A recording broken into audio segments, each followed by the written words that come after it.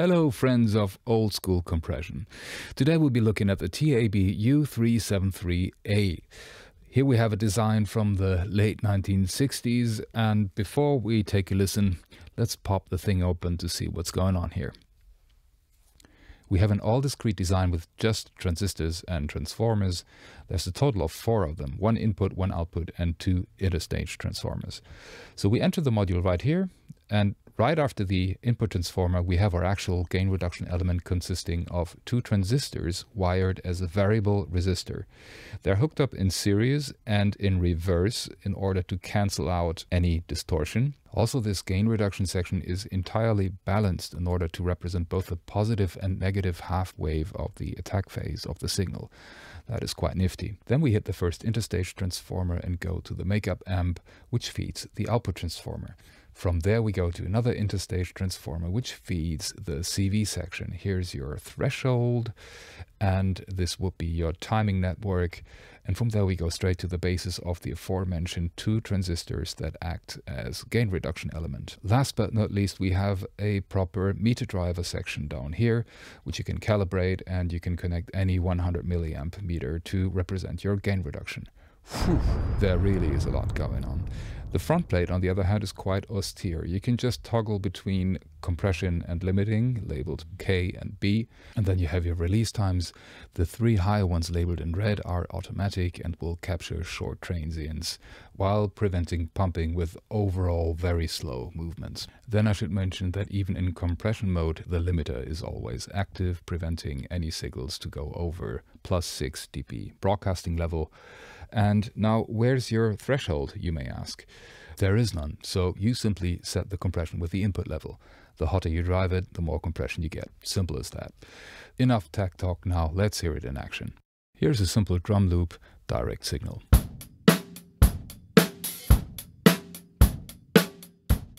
I'd like to start with a very gentle setting. Let's go for limiting and a pretty long release time. I want to show you the color this thing imparts, and there's spades of it. I'll be switching around between the compressed and bypassed signals. I've matched the levels by ear, and both modules are stereo linked in order to prevent any left-right shifting.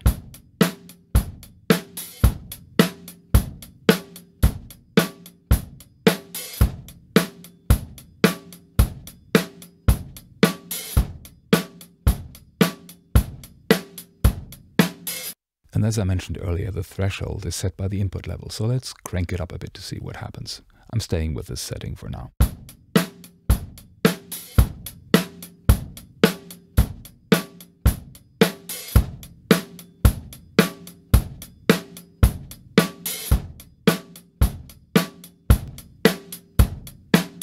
Let's push it a bit further and shorten the release time.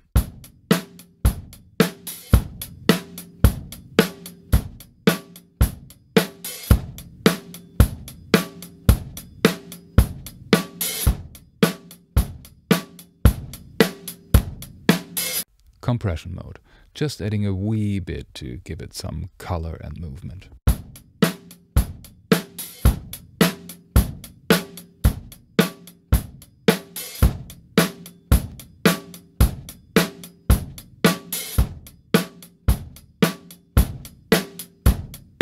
A little more gain reduction and a bit quicker.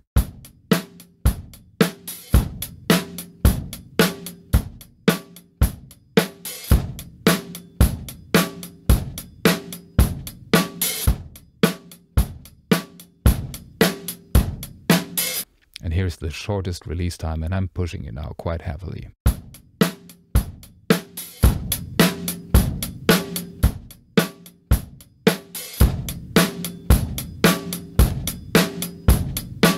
Time to reset the ears with some gentle acoustic guitar. Here's your dry signal.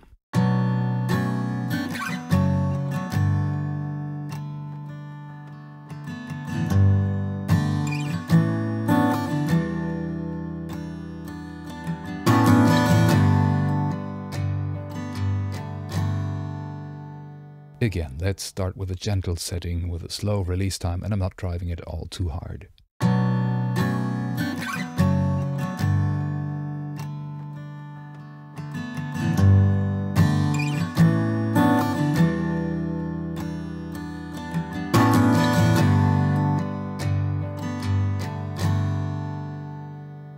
Now a quicker release time and more compression. The modules are still stereo linked.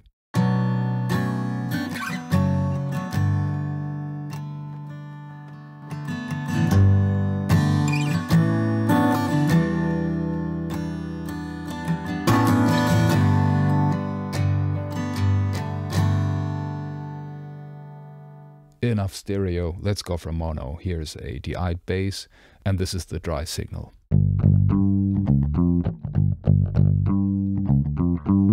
Slowish limiting first.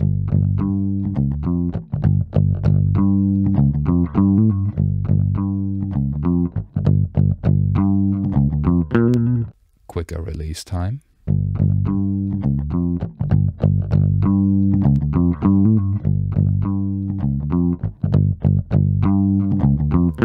Gentle compression with a rather long release.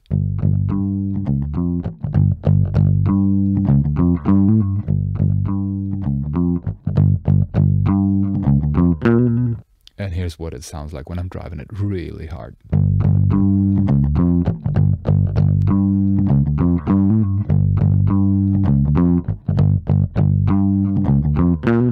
There you go. That's it for today. Thanks for watching until the end, and I'll catch you next time.